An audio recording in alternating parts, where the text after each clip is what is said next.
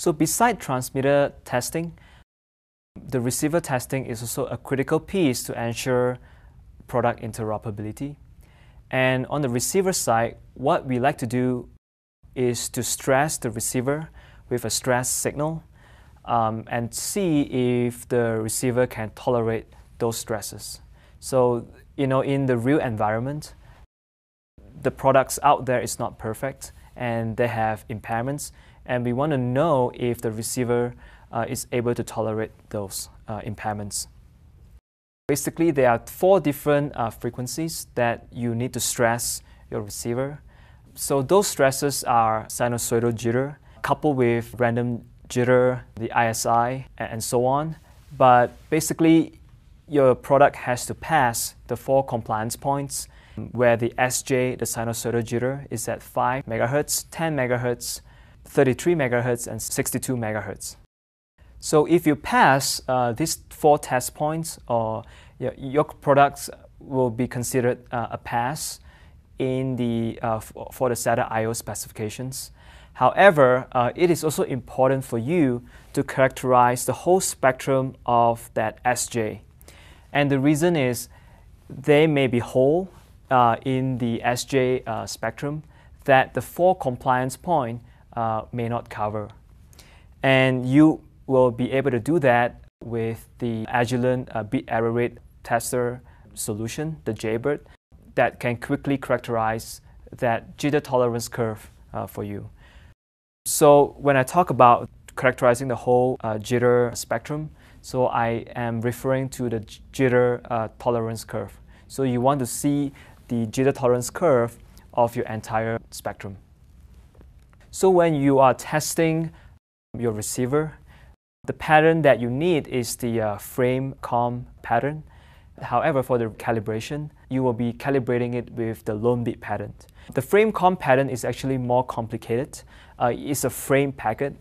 Basically, you have the data that is frame up, which include the header, the payload, the CRC packet, as well as the end of the packet frame at the end of the pattern. So we will be able to check if the CRC is correct when the receiver retransmit the pattern to the bit error rate tester.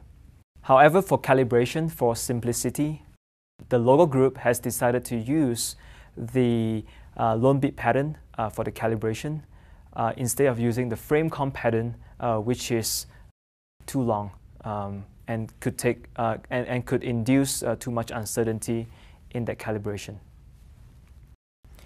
Of course, when you are testing the receiver, when you're doing the receiver testing, you are not doing bit error rate comparison. Instead, you're doing the frame error rate counting, because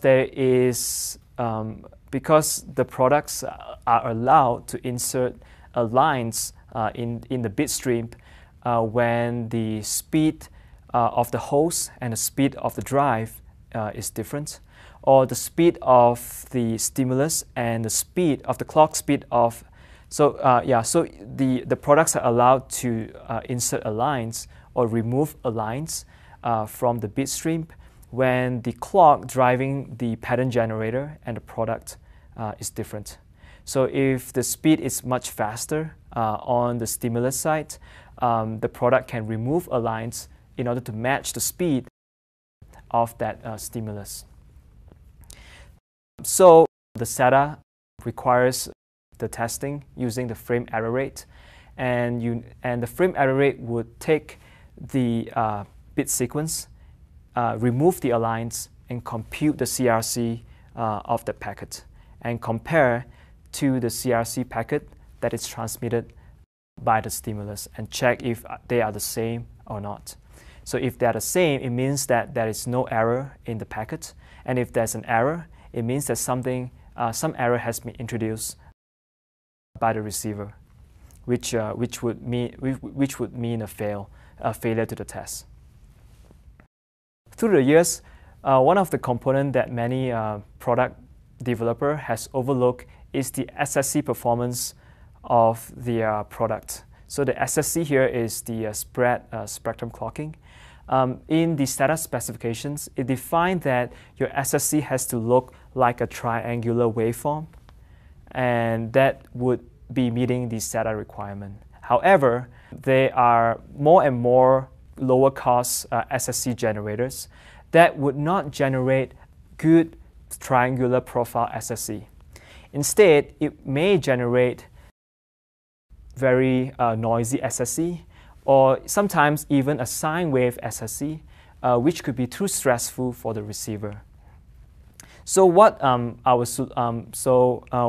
what you need to do to characterize a receiver with those available SSC in the market is to stress your product with those SSC profile. And Agilent has a unique solution in the Jaybird that allows you to simulate arbitrary SSC pattern, SSC profile into the bit stream. So if you see a very stressful SSC profile from a product in the market, you can save the SSC profile and put that into the Jaybird, and the Jaybird can generate those profile easily and try to stress your receiver. So in that way, you can stress a receiver more properly with real life products, the SSC profile of the products.